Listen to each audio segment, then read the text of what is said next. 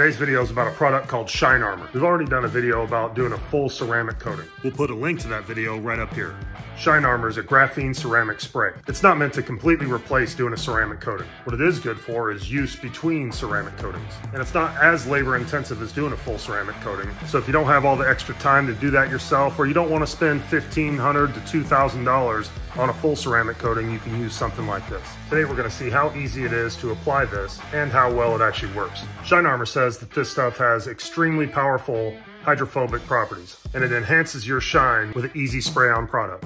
All right, so today for the test, we've got the Polaris all washed up. We're going to wax the passenger side of the vehicle and use the Shine Armor on the driver's side of the vehicle. All right, we did the same prep for both sides of the vehicle. We washed it really well and dried it. All right, now we've completed waxing the passenger side with the Meguiar's liquid wax you see here. On the driver's side, we followed the instructions on the bottle of the Shine Armor and just sprayed it on a towel and wiped it on. Starting off this test, let me tell you, the spray-on product is way easier. You just spray on a rag, wipe it on, wait a couple minutes, and then wipe it back off. Now I'm just going to use a spray bottle with some water in it to check the hydrophobic properties of each product. The side that we use the Meguiar's wax is holding up as expected. As you can see here, the hydrophobic properties are pretty good. As you can see, the water beads up really well and runs right off.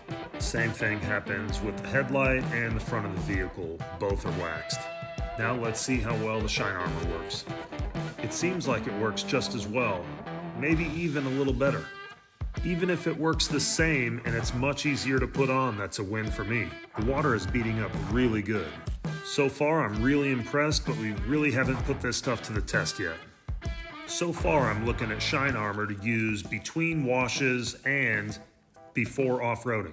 With hydrophobic properties this good, it would be really easy to wash your vehicle after going mudding or off-roading. All right, let's try to simulate some wear and tear on both of these products.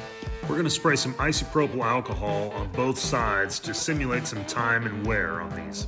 This stuff is pretty harsh on products and removes just about anything. We'll give each side a couple squirts and then rub it in. All right, here we go. Let's try it out.